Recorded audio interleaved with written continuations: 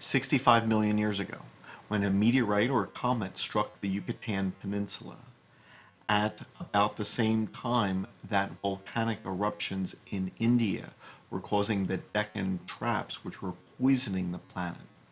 A mass extinction, the second worst in history, ended the Mesozoic era and caused the extinction of perhaps 60% of life on Earth, including the majority of the dinosaurs, with the exception of their feathered descendants, some lineages of birds.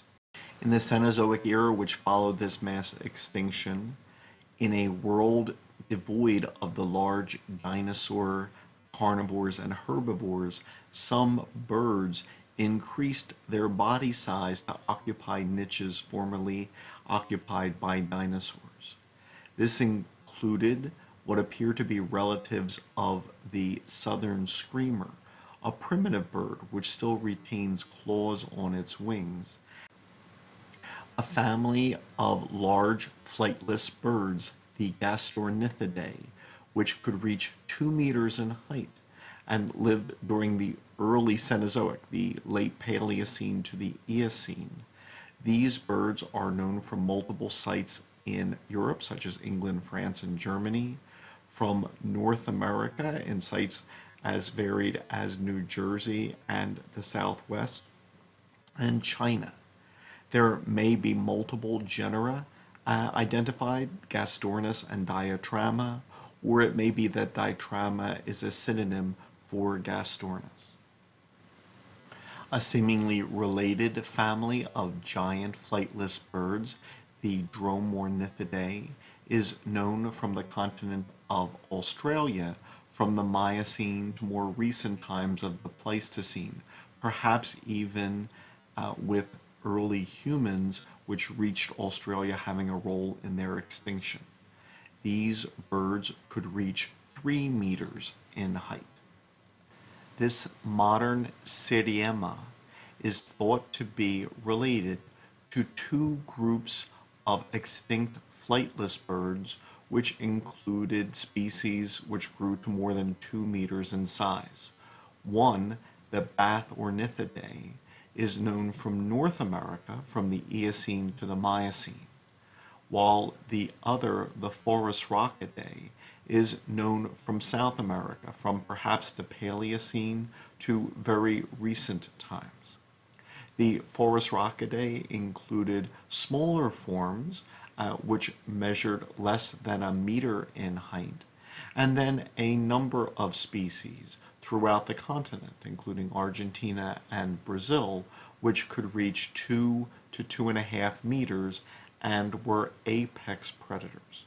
Diverse species lived during different times in the Cenozoic era, and one genus, Titanus, migrated late in the Cenozoic from South America to North America and has been found in Florida and Texas. It probably did not survive until the time when humans reached North America. Some flying birds also achieved great sizes. The New World vultures and condors had relatives which were known as the teratorns.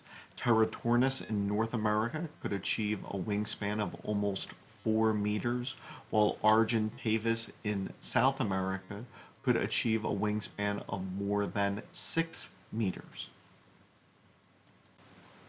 The genus Pelagornis, perhaps a relative of storks, was known from the Oligocene through recent times and was known throughout the world, from Australia, New Zealand, to several sites in Europe and North Africa, to South America and North America.